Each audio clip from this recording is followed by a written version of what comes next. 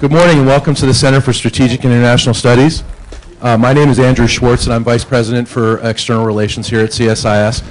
And I welcome you all here this morning and I wish you all a happy Thanksgiving coming up. This is a terrific partnership that we have with the University of Miami Knight Center for International Media, which is in the School of Communications at the University of Miami. We were able to, with Miami's support and partnership, and it's an intellectual partnership, start this wonderful series that's focused on the Millennium Development Goals. Of course, we're going to be talking about food security here today, and I'll turn it over to our moderator, Mariam Nawabi, in just a second. But I wanted to let you know that the podcast of this will be on iTunes University. It'll also be on the CSIS website. And for the many of you who are watching this live in a virtual world, we welcome you as well. And with that, I'd like to turn it over to Mariam Nawabi, who's a moderator of this series. Thank you. Thank you, Andrew. I want to welcome everyone to CSIS and the University of Miami's second series in the Global Challenges series. This forum is focused on food security, and I think this week with Thanksgiving coming up, I think a lot of us are thinking about food and giving food to others. So I think it's a really timely discussion. I'd like to briefly introduce each of the panelists, and then Ambassador Sheeran will provide some remarks. Then we'll go into a question discussion here with the panel, and then there'll be a lot of time for question and answer with all of you. So as we're discussing anything, if you want to note any questions, please feel free to do so. Ambassador Josette Sheeran is the 11th Executive Director of the World Food Program. She was appointed in April of 2007. And I found it amazing that I think this year the World Food Program will be feeding about 90 million people in 80 countries. It's the world's largest humanitarian agency. And it's really doing remarkable work around the world that relates directly to the UN Millennium Development Goal number 1, which is to eradicate poverty and hunger. Before this, she was actually the Undersecretary for Economic, Energy, and Agricultural Affairs at the Department of State. I actually had the chance to work with her when I was at the Embassy of Afghanistan on how to better assist Afghanistan's economy at the time, and she was a big proponent of trying to find U.S. assistance programs for Afghanistan and Iraq. She also worked on programs that helped Pakistan after the earthquake, Lebanon after the war of 2006.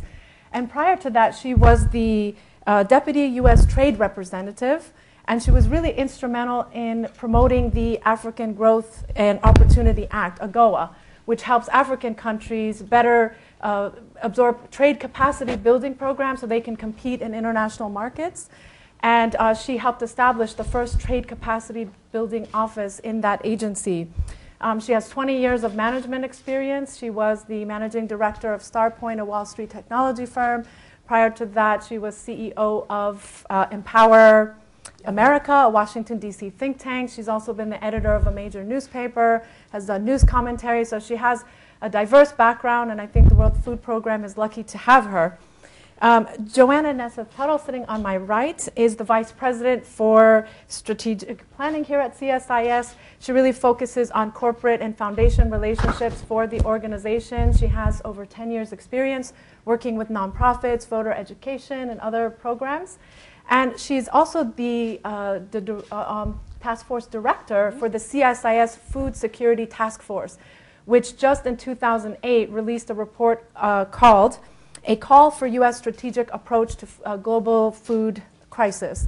And so that has been a major effort for CSIS in this area. So we're lucky to have her to share feedback on that report. And sitting on our left is Dr. Daniel Benetti. He's a professor of aquaculture and marine sciences at the University of Miami. He's also a leading scientist for the Department of Commerce's program through the National Oceanic and Atmospheric Administration. He's the director of the Aquaculture Center in the Florida Keys. And he also provides a lot of advice to governments around the world on how they can better incorporate aquaculture to improve food security. So we're lucky to have him here all the way from sunny Miami. Thank you for joining us. You're welcome. So with that, we'd like to turn to Ambassador Sheeran to share her remarks. Okay. Well, thank you so much, Mariam and Johanna and CSIS for hosting us, and it's a pleasure to be here today. We're discussing the first Millennium Development Goal, which is about ending extreme hunger and poverty, and the target specifically by 2015 of cutting the proportion of hungry and those living in extreme poverty in half by the year 2015. It's a very important time to do this series because next year the world will take stock of where we are on those Millennium Development Goals. Today I'm just going to focus on the hunger portion of that MDG. Hunger is the most desperate and extreme face of poverty.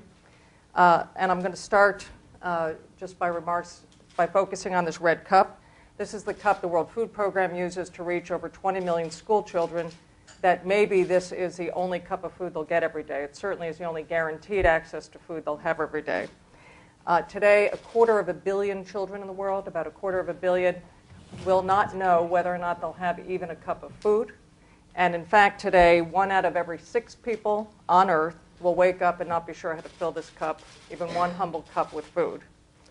If you can imagine, it's about 250 million children. You could almost fill the entire United States with a number of children who aren't sure where to find even a humble cup of food. 1 out of every 6. I think this moves food security from being just a humanitarian concern from the realm of do-gooders to one that affects really the peace and stability of the planet. We know that if people do not have food, only one of 3 things happens. They migrate, they revolt, or they die. I think we need a broader range of options to deal with this growing problem. This is the most threatened MDG today, and in fact the numbers have gone in reverse since the food crisis. Think about it. If you couldn't fill that cup for yourself each day, or your children, what would you do? And when you start thinking about the type, if we start here, at the kind of basic core of food insecurity, we can see that it would drive the kinds of options and challenges that would be ones that should be considered at the highest levels of governance. In fact, I often ask people to think back in their own life, either in their life or 1 or 2 generations back, and if there's anyone in the room that does not have a story of hunger in their own family or their own life. For me, my ancestors who fled Ireland during the famines just a couple generations ago, or in France after World War II, where my father collected food aid to send back to the village where his mother was from. So hunger and this pursuit of food security is something that really binds humanity. So I think I just want to present you a couple questions as the world challenges itself to reach this MDG. Why should you care? All of us here have enough to eat. And even if we care, isn't this unfixable? Aren't we doomed to live with high levels of hunger in the world? And just before I give you the good news, very quickly, I just want to start with a few thoughts. We were making great progress. Since 1969, we've cut the proportion of hungry in half to 2004 from 69 to 2004. The absolute numbers grew, but the proportion was cut in half. The world was producing more food than ever before at a lower price until the food crisis started to hit. And then these 3 Fs, the food, fuel, and financial crisis hit, where we saw virtually a doubling of food prices overnight and breaks in supply around the world. I am here to tell you that it is our conclusion that that was not a one-off deal, the food crisis, but a wake-up call, because we saw fault lines revealed in access to food from the village level up to the national, regional, and global levels, and that the long-term drivers of volatility in supply and price remain in place. And I would list among those climatic changes. We're seeing, for example, in the Horn of Africa, what used to be the 7-year drought, the drought every 7 years, now may turn into the drought that lasted 7 years. And these types of more extreme weather, I just got back from the Philippines, typhoons at epic proportions, never seen before in people's lifetimes, displacing 7 million people from access to food and clean water.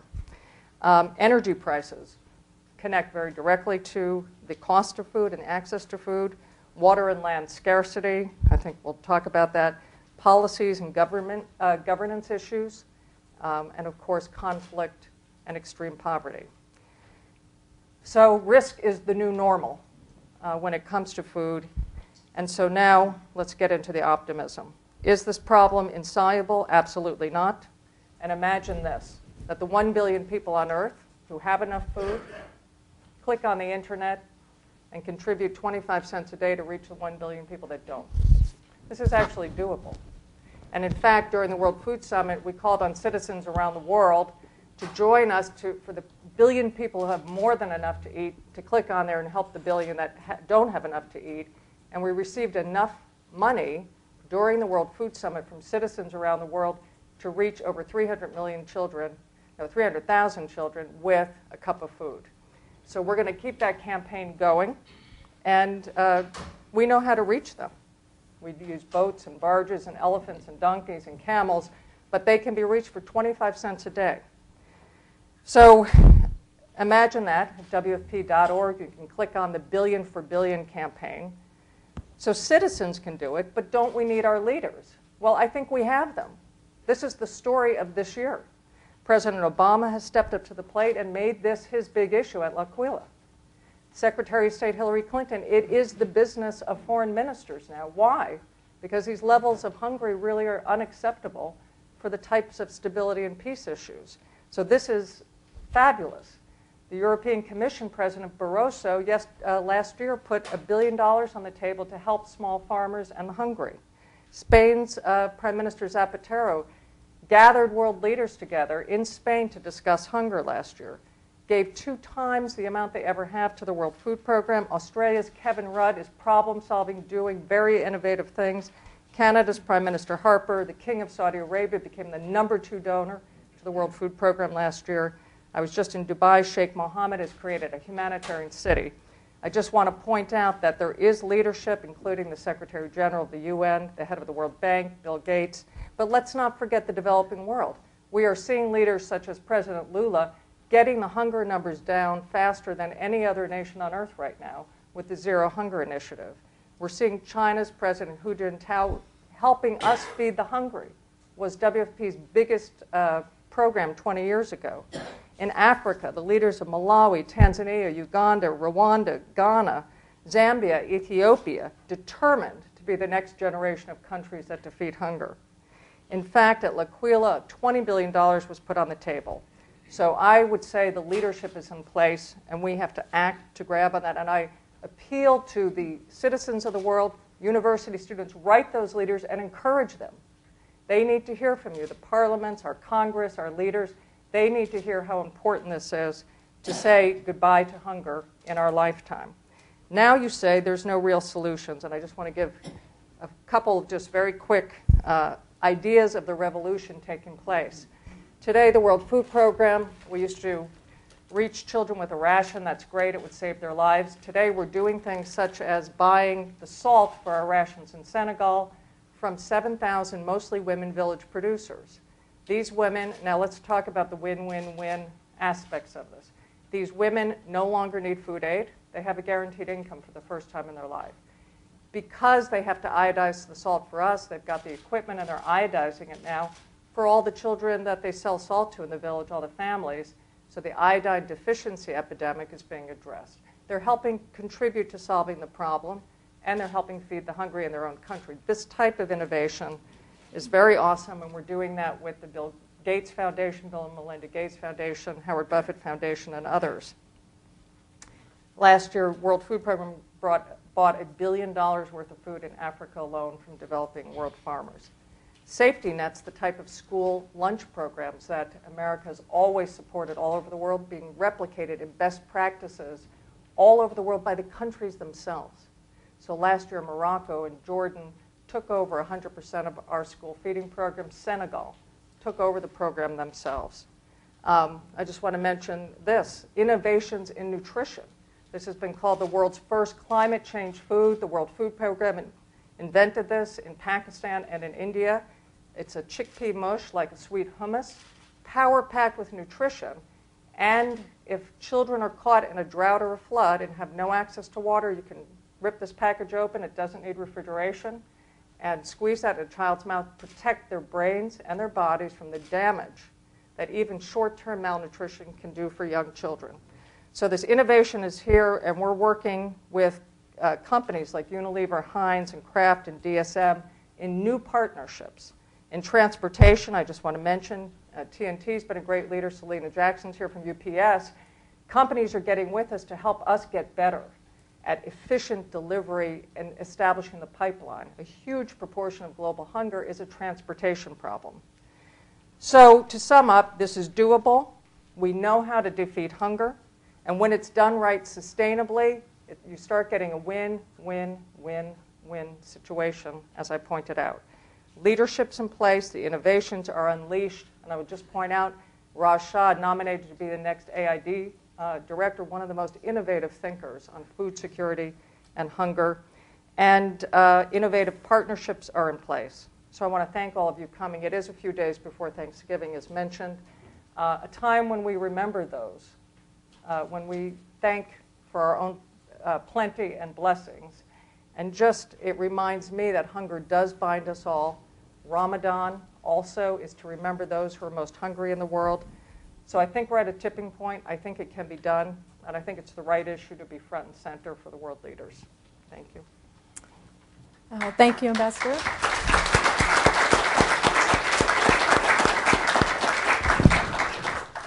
Ambassador, you recently stated that food security is not just a matter of humanitarian assistance, but it's a matter of national security, peace, and stability.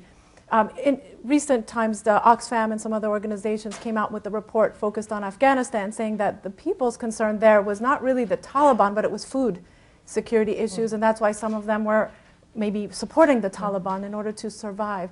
Do you see food security as fueling conflict? Oh, absolutely. There's nothing more basic. If you read human history, it's the pursuit of food security. This has driven nations, it's driven people, it's driven your ancestors, guaranteed. Just reach back a little bit. In Afghanistan, I will tell you, our school meals program in Kandahar is having a remarkable effect of stabilizing the population. For the first time, if people are sure their children can get enough to eat, they can begin to think a little bit beyond crisis to the future.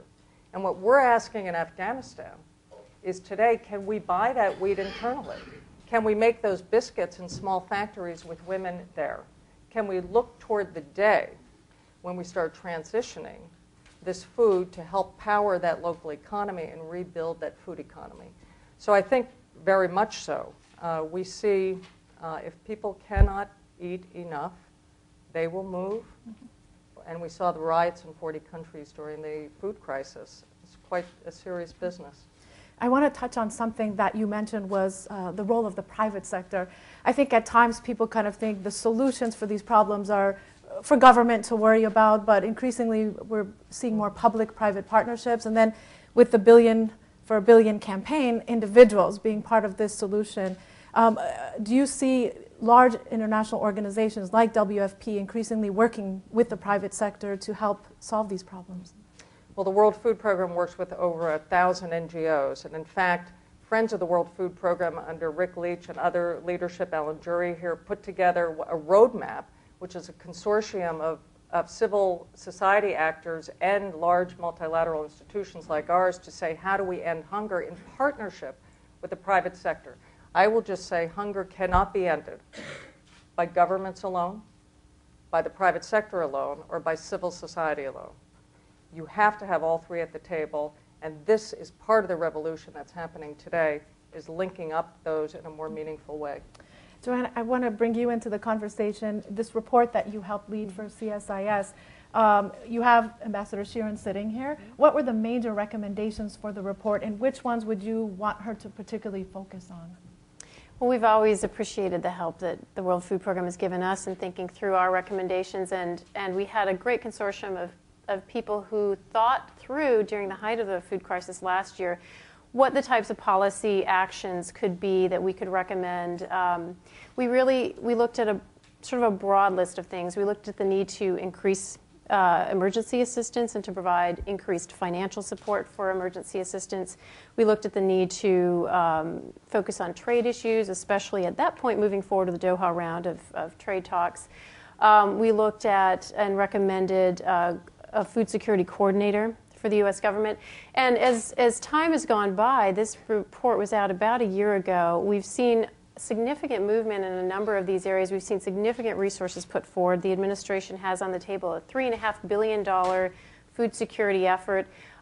There's legislation, the Lugar-Casey legislation, and Congresswoman McCollum in the House has legislation on the table that looks at billions and billions of dollars in commitments to food security, which is it's fantastic, and it's something that we haven't seen for 30 years. U.S.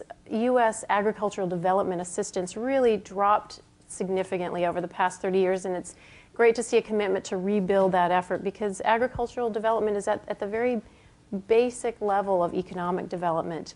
I think it's going to take a serious commitment to move resources forward, especially during times of an economic crisis and domestic, sort of domestic pressures and even domestic hunger.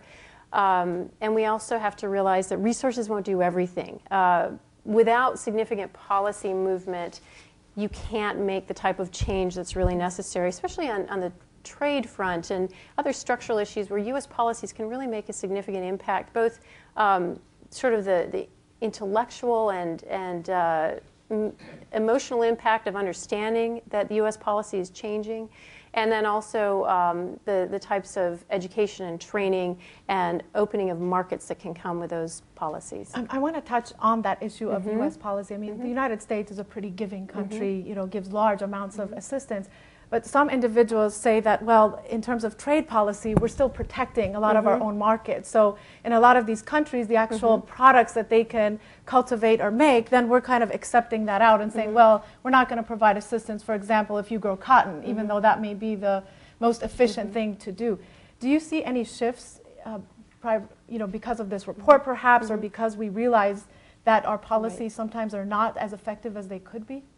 That's one of the toughest questions that I think that that everyone in Washington is grappling with in terms of food security, because it's a very tough domestic question in the U.S. So we're trying to put forward ideas that will provide space to move forward on trade policy in a way that's comfortable, that's positive, and that really is focused on the developing world. Josette, we were talking about this right before we came in, and I know you have a few thoughts about that too. Maybe it'd be helpful to hear some of your points on trade, aid for trade. The deputy USTR? Yes, yes. Well, I was just mentioning that one area that there's tremendous space to move forward on is on trade capacity building. And this is the capacity of nations to participate in food markets. When I joined the World Food Program, my first trip was to the commodity exchange in Ethiopia, which was 8 people in a little room. But the first time ever that those who have too much food in Ethiopia were meeting those who didn't have enough. Creating that simple marketplace becomes extremely important, and then helping nations that are growing enough food, like Malawi, be able to export and be part of nations, and also reducing regional trade barriers. You cannot think about a food secure world without working through some of these distortions in trade, including among the big players. This is what's on the table with Doha, but also within regional groupings. I was in one country in Africa where there was no food, and right across the border, which I could see across, there was a pileup of fruits and vegetables and a 200% tariff to get it over the borders.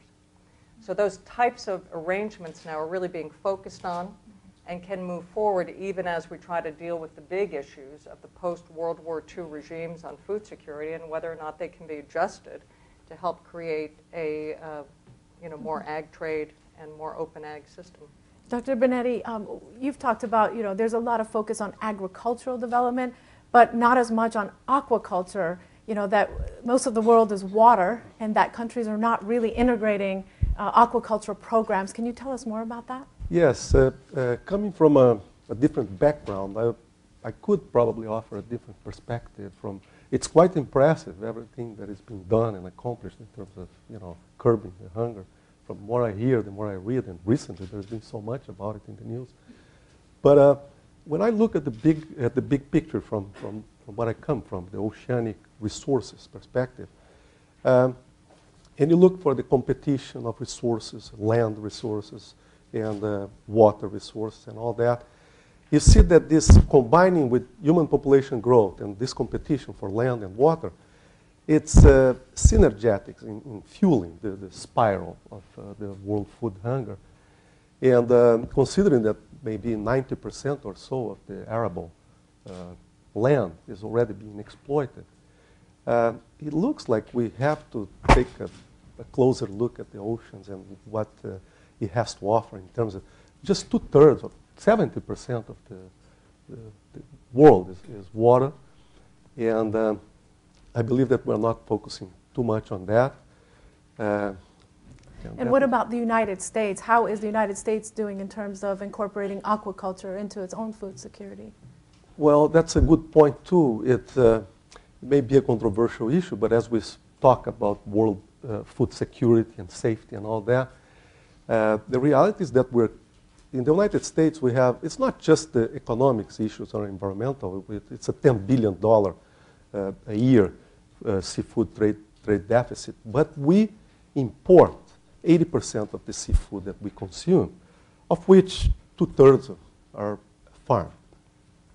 We are creating, clearly we're creating another foreign dependence as we do with oil, as we did with oil.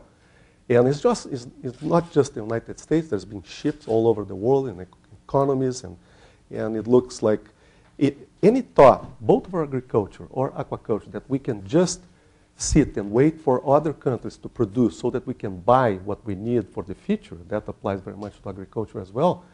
It's idealistic, it may be romantic, but it's not going to happen. Because if there is a crisis, the first thing that any producing country would do is to keep for their own. And in fact, there have been shifts already in this dynamic. As China, the economies of China, the per capita income has increased, they shift what they are exporting to the United States.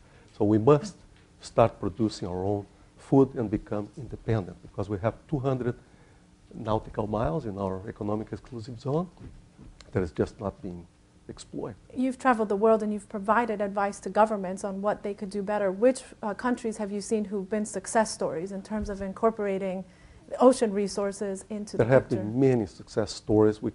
Obviously, European countries have been successful in developing aquaculture. I could use the example of Greece. Greece, like 15 years ago, didn't have any aquaculture in its coast, and now it produces more than all other European countries combined in terms of seafood. Australia is another one. I'm working with the Australian government to assist in their development of open ocean aquaculture, and as a matter of fact, I'm traveling to Australia immediately after this conference. Great. Ambassador, I want to ask about this whole issue. You mentioned this being procured locally.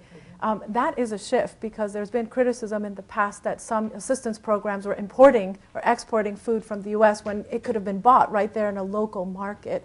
Do you see a shift in terms of this policy? I know at the World Food Summit, the acting USAID director said that USAID would be making this a priority. Do you think that will assist in developing better food security for these least developed countries? Well, I don't think these areas are competitive. We need both. There are many places where the World Food Program is very active, such as Darfur, where we feed 4 million people a day who do not have access to food, and there isn't food to buy there. And we need to bring food in, and we thank the United States for the contributions they give. The United States is feeding 70% of the people in Darfur who get a meal. So this is life-saving food. I can't procure everything locally. Often, hunger is due to an absolute lack of food. And so if you go to Afghanistan, there isn't enough being produced right now to be able to feed the population. In fact, last year, there was no wheat available on the shelves. We've had a good harvest now. So we have to watch that, and we work very closely with commodity contributors to make sure we're bringing the food to places where there is an absolute lack of food, so that it's not in competition with local markets. When there is food, but people just can't afford it, and so it's not being bought, or farmers can't get it off their farms, such as in DRC, the Democratic Republic of Congo, where we've tripled local purchase from farmers who are caught in a conflict and would be completely destitute if that food wasn't bought out. That's a win. That's a win. And so we really have a combination of both programs going, and it carefully managed, it can always be a win if it's properly applied. Joanna, I want to pick up on what Dr. Benetti said about aquaculture. in CSIS's recommendations, was this aspect taken into consideration? No, when we actually put our recommendations together last year, we were really focused on sort of the near-term emergency issues. So we didn't look at aquaculture as much, but we have talked about it some in this current phase, especially in terms of infrastructure, because aquaculture is something that requires refrigeration, and you need some type of infrastructure to move this very nutritious source of food in from the coastal areas. So the Millennium Challenge Corp has been doing work on aquaculture and recognizing what a great source of protein and nutrition this is. And I think you'll see more and more of that as countries ask for that type of infrastructure in the plans that they provide for the U.S. government. And CSIS is in phase 2 of this report, Yes, so right. this is an ongoing study. Right. What are the current issues that are being focused on by the task force, and when should we expect to see a new report? We're looking at 3 key issues. We're looking at how to raise agricultural productivity, especially through financing and inputs and smallholder farmers. We're looking at the ag research and development agenda. How do you move forward in this new world where the private sector does so much of the ag research, and we need better public-private partnerships. And we're also looking at trade, the role of trade for development. Senators Lugar and Casey still are co-chairing the project, as is Congresswoman McCollum, and we anticipate rolling out our recommendations in January. Ambassador, there's the whole issue of trade and aid, but there's still this looming issue of sanctions that countries are using politically. Zimbabwe's president recently complained about this, and as the head of the World Food Program and as a prior top official with the U.S. government, do you think that humanitarian concerns should overcome political ones and that sanctions should not be used, especially when it's affecting the food security for the population of that country? Mm-hmm. Well, I don't really think I can comment on the intersection of these, but I will say that we apply our humanitarian programs really based on the principle of neutrality and need. And so the World Food Program is very active today in Zimbabwe, where many people are suffering in the countryside without enough food. And we were very active in places like Iraq and other places when there was a breakdown in food supply for people. So, for us, we have to be active in many of the world's most difficult places. Today, we're reaching up to half the population of Somalia with food.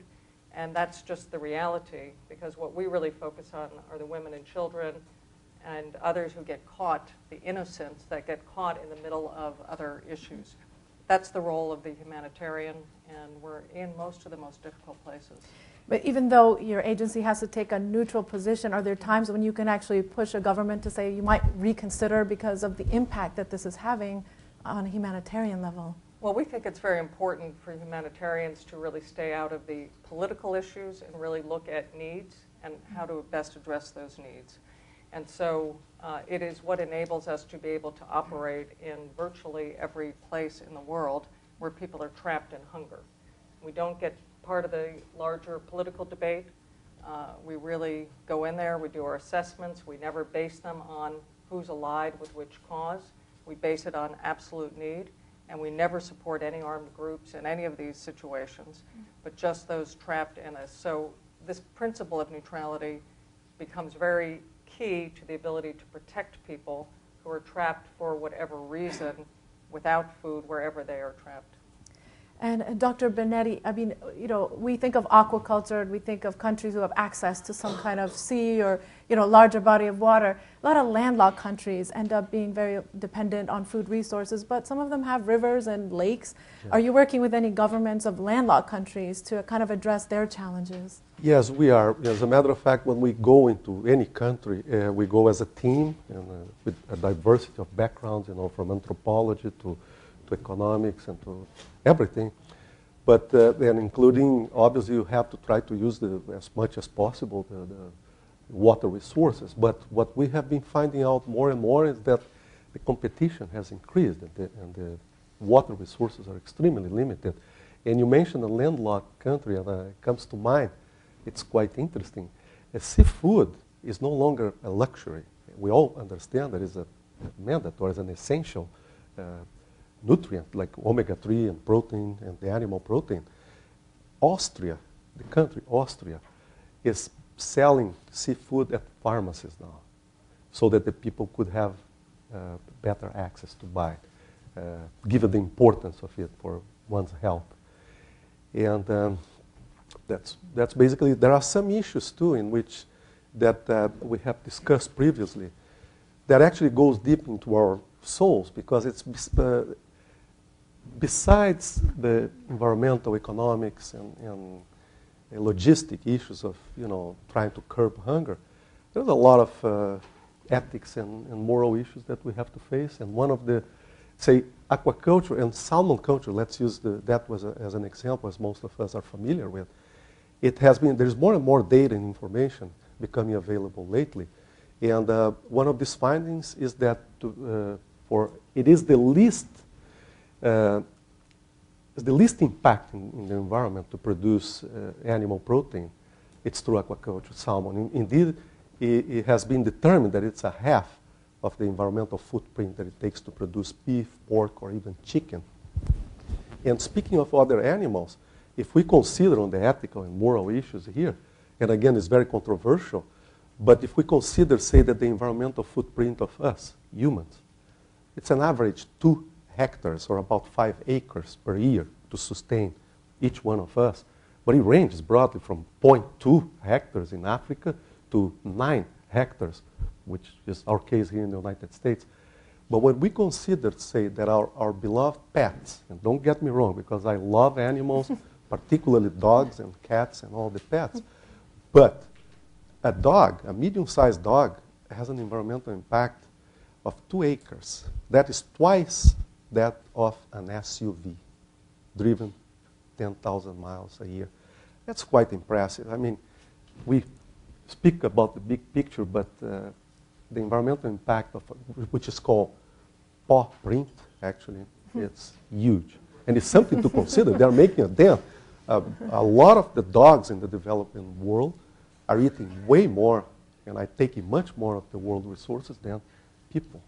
And that's something to consider. Some animal rights activists may not like to hear that, but maybe that's the I reality. am one of them. I am one of them. I love dogs and cats. Don't get me wrong.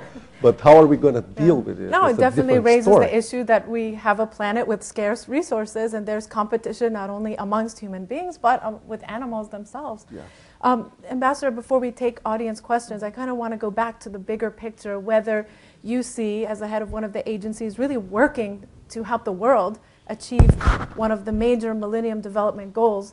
The next assessment, do you see there having been progress, and do you think by 2015 the world will have reached its goals?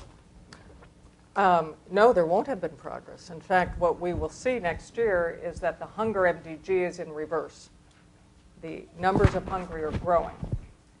Now, again, I think we have in place the global coalition and the leadership among nations to reverse this and get it back on track, but we cannot lose the momentum. I don't think there's much chance we will, because frankly, I think that we will see some of these fault lines reappearing that appeared in the food crisis a couple of years ago. It took one drought in Australia 2 years ago to contribute very much to disrupting global food supply. This year we have a severe drought in India that will take out of global food supply a lot of food. Philippines lost 1 million metric tons in the flooding.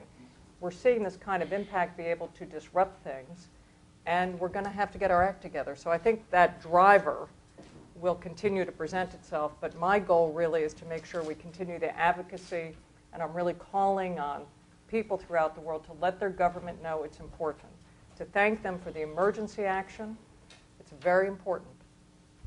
We have less food aid now than we have for the past 20 years because the price of food is very high, and yet we have more hungry. We need to keep that emergency action, and again, I thank the U.S. Congress and the administration for keeping up that commitment. It's very key, but also the solutions. We have to keep driving on this, and it can't get off the global agenda.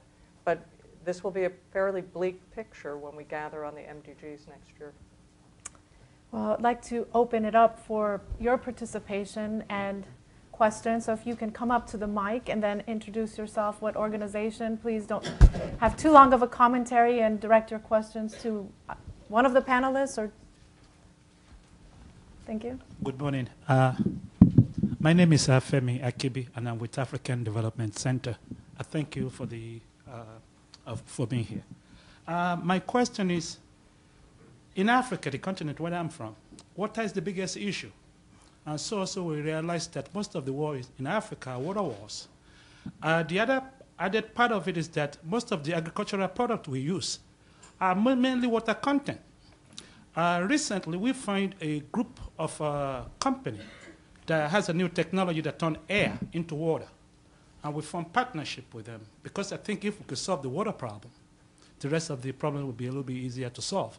I wonder if any of the Millennium Challenge Corporation and the United Nations organization are looking to this form of partnership that could turn air into water. Thank you. Perhaps Ambassador, you could answer that? Well, first, you've hit on one of my key issues. We have a Google Earth, but we don't have Google Water, and we don't have Google Food. And so we need that because the interplay between food and water is very critical. Much of the world's untapped water resources are in Africa, but I don't think you can think about African food security country by country. It has to be a regional logic because many of the countries have more water than they need. Many have too little water, and you have to look at that. I didn't know you could turn air into water, but I think these types of technological advances will come. People are problem-solving species. And when we're hit with a problem, that's where the innovations come. And I think we're going to see a lot more of this that will help drive things. I love the technologies where you put a tablespoon of fertilizer on a seed or a drop of water rather than fertilizing the whole field. But getting access of those technologies to the poorest farmers of the world is one of the big blocks right now. Like to come up? Thank you. Tom Callahan from Lockheed Martin. To Director Sheeran, could you talk a little bit about efforts to use technology and information sharing among the World Food Program, Early Warning System, FuseNet, the challenge of pulling together the resources of information and where they reside to address some of the predictive analytics. And to Professor Benetti, are you familiar with the Marine Resource Assessment Group's estimate of $10 to $21 billion a year lost to illegal fishing? And has there been any work done in your field to address, use some of the maritime domain awareness capabilities that are developed on the defense side to address some of the issues of illegal and unlicensed fishing? And if you would, is the new treaty on port state measures, if you're familiar with that, a useful tool in that area? Thank you. Leave it to the Lockheed Martin guy to get very technical with us. Thank you for those questions. So maybe we'll start with you and then come back to... Yes, I'm not familiar with the second part of your question, but certainly in our department at the University is Marine Affairs and Policy. There are some of my colleagues working with laws and regulations of the sea. But as far as the illegal fishing, yeah, that's historically has been considered, like at least 10 to 15% of the total global capture is underreported and is not, it's illegal. It's basically illegal. And a lot of the seafood that we consume ourselves throughout the world, and including the United States, is illegal, is underreported. So I'm not sure if I answered to your question, but what kind of effort is being done to curb this? I frankly cannot tell you. It's just part of the business, so to speak. It's just impossible to control what goes on in the open ocean, in areas that are so remote that if we can't really stop, piracy, of Somalia, for instance, how could we think of curb illegal fishing? It's a tough one. And the first question? Mm-hmm. He hit on the pirates, which giving our food supplies to humanitarian food supplies trouble. Excellent question. I mean, a lot of hunger is very technical. It's gaps in knowledge and understanding. And so the World Food Program has a tool called the vulnerability mapping at the household level, What is causing the hunger? Who's hungry and how hungry, and what are the nutrition gaps? We have FuseNet, which is a fabulous famine early warning system. But there's gaps in the knowledge. What we learned during the food crisis is the world actually doesn't know exactly where all the food is. We didn't know, for example, in much of Africa where there was excess food and where there was no food. The tracking does not happen down at that level. And some of the regional institutions in Africa, like COMESA, are putting in the first maize monitoring system. This is critical. We have to know where the food is. The predictive analysis, I think, is going to be the key, because there's no way to really get at the broader hunger problem without engaging in a risk reduction revolution for poor farmers and the hungry. We have to be able to pool against drought and flood and catastrophic risk, and that's going to require really understanding the patterns of weather and the changing patterns of weather and how they overlay over food insecurity areas, and be able to predict out, not just on a kind of annual basis, but even 10 days at a time or 6 months ahead of time for early warning.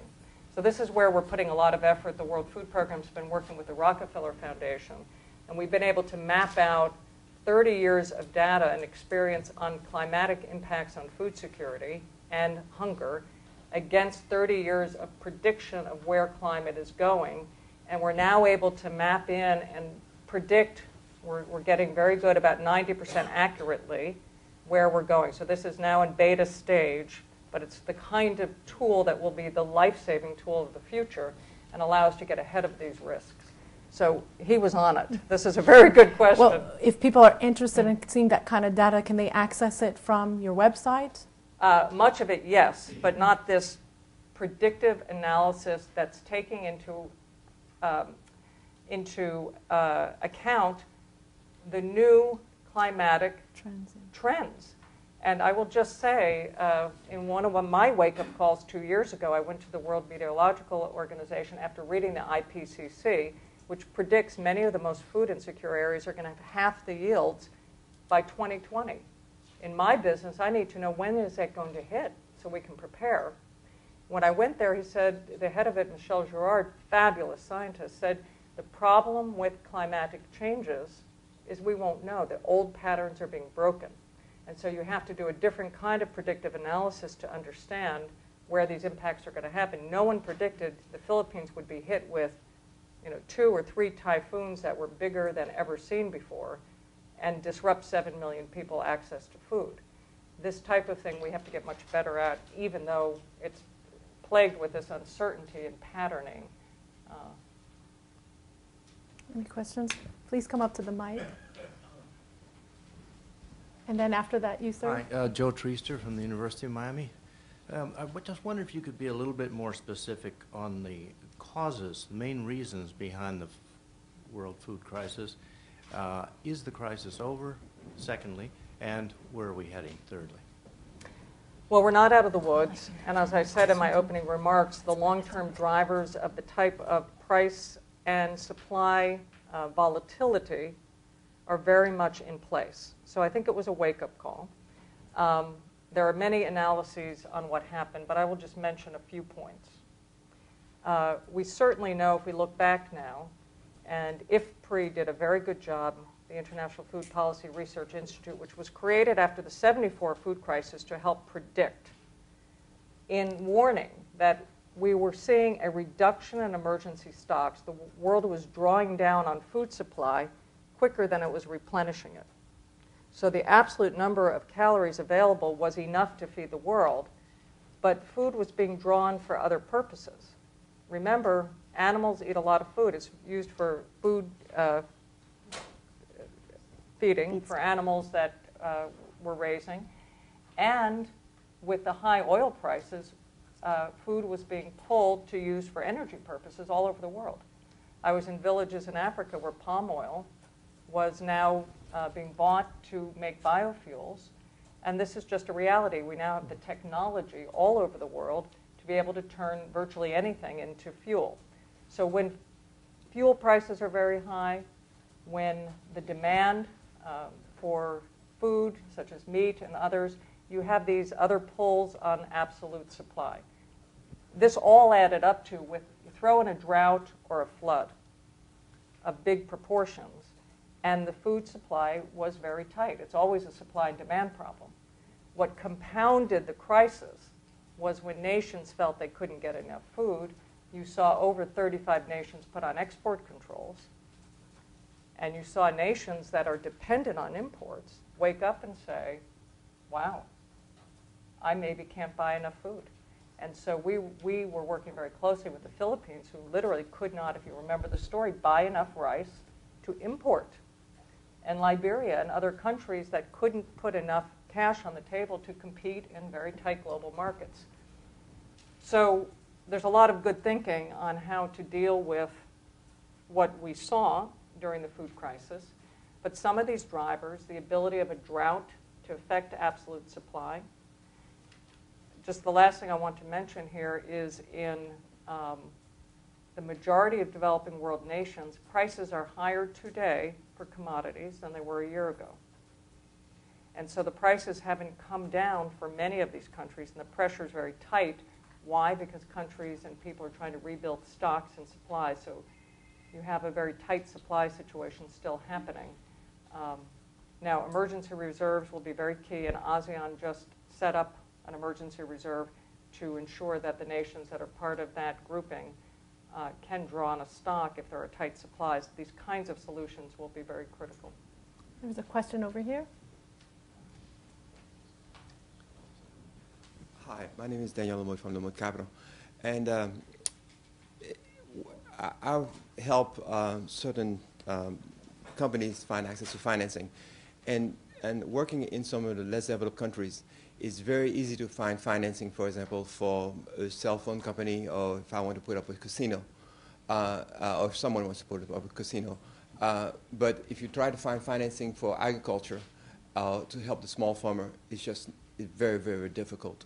So what can be done on a higher level basis, on a policy basis, to make sure that resources, financial resources, are there for farming and agriculture? I think I'll let Johanna take that one. Actually, Josette has this great story about Whole Foods that I think would be wonderful to hear about. Well, it connects to the salt story, which I was showing the salt, and an executive with a major food company said, "Oh, that's artisan salt. That's great salt. I mean, we could put that in our supply chain." And I said, "Great, because what will happen with these women, once you get farmers organized, and once they know how to produce on a regular basis, which they have to for us, why wouldn't they take a better contract from someone?" But if I could just say on this topic more broadly, banks will not invest in farmers. The most difficult part of microlending is farming. Why? Because the risk. Farmers won't invest in farming. I was so shocked when I went to Kenya during the food crisis, and there was this initial rush of euphoria saying, prices are high, poor farmers now will get richer, and maybe we'll have a virtuous circle here of poverty being addressed for the 80% of the global developing world population that are farmers. And I was shocked when I went and talked to the farmers, and they said, "Are you kidding? We're not taking part of this." And I said, "Why?" Well, because the inputs had gone up also. So fertilizer had gone up 400%, diesel had gone up 800%. And what they said to me is, if I invest in those inputs and then the price crashes, I'm not sure, I'll be bust. So this is what banks see. There's no risk mitigation. This is why I think we need a risk reduction revolution for poor farmers, where they can get the basic issues of drought insurance and flood insurance and catastrophic insurance. The World Food Program ran a program with USAID and the World Bank in Ethiopia, a drought insurance program for farmers that go bust if there's a drought. And they lose everything. And this is happening in Kenya today with the drought, where people lose their only goat. That is their bank account. And it proved market viability. If you get a large enough pool of farmers, something happens, then they can re-get their stock based on an insurance pool. Now, this, of course, is available to virtually all rich farmers in the world, right? Is an insurance pool where they pool their risk. This is of old methodology, but it's not really available for most of the poor farmers in the world. So I think this will be key, and in order to do that, we have to understand what the risk is and be able to project that, which gets back to the earlier question of being able to map out where we might see this impact on crops and really get more sophisticated about helping nations overcome this lack of investment. And the administration has an important piece in the food security initiative looking at private partnerships. And there are a number of ways that the private sector and the government can connect that can be very beneficial. Private sector has tremendous on-the-ground capability, especially with companies that produce technology, companies that produce food and distribute food or beverages. You've got supply chain abilities. You've got production capabilities and technologies. You've got the opportunity to provide jobs and training on the ground. There's a wealth of capacity in the private sector, but the private sector is going to be held back in some ways by concerns about liability, by concerns about intellectual property rights on the technology side, and just by concern on a return of investment. You know, companies can't pour a lot of money into a market if they think there's really not going to be a return on investment. So there needs to be more dialogue about the capacities the private sector can build and ways that the government can interact that are beneficial to both and that can really bring all these skills and these capabilities to developing countries. Just touching on that, Johanna, though, I think having worked a lot with the private sector, you see government programs that could perhaps take some of that risk, but then the private sector doesn't really know about them or know how to access them. As part of the recommendations, is there any effort to make the government programs perhaps a little bit more proactive and working more closely with the private sector? I think that, I think there are a number of interactive programs or a number of dialogues, but certainly that number should be increased, it should be enhanced, and it should be, it just should move forward as robustly as possible. Great. A question in the back?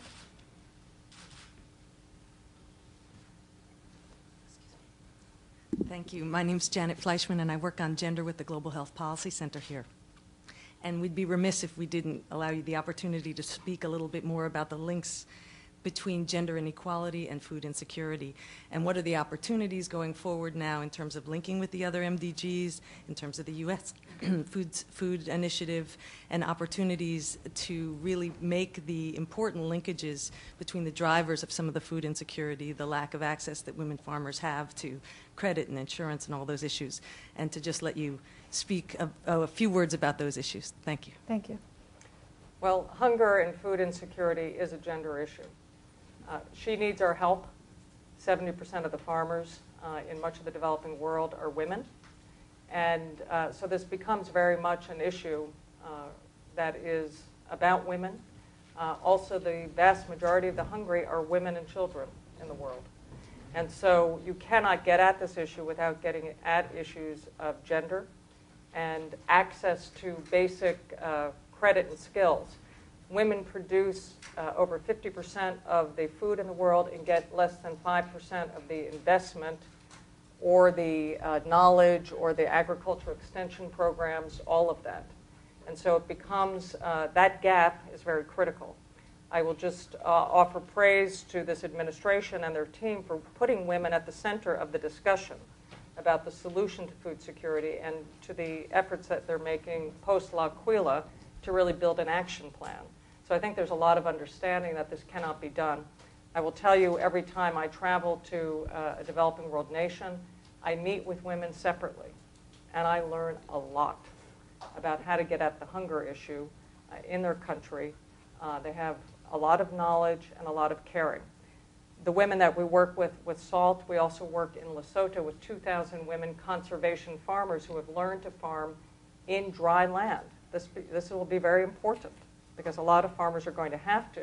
What we were able to offer them is a guaranteed contract for that food, giving them security to keep investing and encouragement to keep going. So we'd like to work with women cooperatives, and as part of the Purchasing for Progress program that the Bill and Melinda Gates Foundation and Howard Buffett Foundation are supporting, we have women as part of the central logic in ensuring we're reaching out to women's cooperatives. It has to happen across the board. Women are also at the center of intergenerational hunger, and ensuring that women who are pregnant get access to power-packed, nutritious food feeds into all the other MDGs. So we have to remember also that the lack of access to adequate nutrition for pregnant and lactating women and their young children feeds into virtually every other weakness in the MDG portfolio. Thank you. Last question, I think we'll kind of reflect on all of these partnerships. We've talked about public-private, and here we also have academia. And Dr. Benetti, I want to ask you, as someone who was with the policy department and now you're working kind of in an innovative section of the university, what role do you see universities having in terms of helping on the policy side as well as on the innovation side? That's a good question. Well, it's like a cycle. I believe that the university and academics should play an important role, as it does already, in developing technology and doing the research and development of new technologies. And a lot of the companies do that, but in essence, within my experience, at least in my field, I can guarantee you that the R&D is funded by the government. And then once we start developing a technology, then is where the private sector becomes more interested, and they're the ones who come over and join forces and capitalize on the basic research. But I truly believe that the basic research for the development of new technologies, which are required to curb food hunger, should come from the academics and research institutions. Well, I want to thank our panelists for their time coming from Rome and Miami, as well as here in Washington, for their perspectives on the issue of food security, or at times insecurity, especially during this week, as we noted, where here in the U.S. we're thinking more of our own food resources and sharing with others. I think they each provided interesting perspectives on policy, the academic role, as well as the multilateral agency role, and how that fits into the broader picture. And hopefully we will see some more progress in helping the world meet the Millennium Development Goal in this important area. Just briefly, the next session for this series will be on January 19th with the Obama administration's top person working on HIV/AIDS. So if you're on the email list, you'll receive the notification. And we will continue to plan out more series that focus on the 8 goals. And we appreciate your time and hope you have a wonderful holiday week. Thank you. Thank you. It's a great meeting you. Great last answer, too.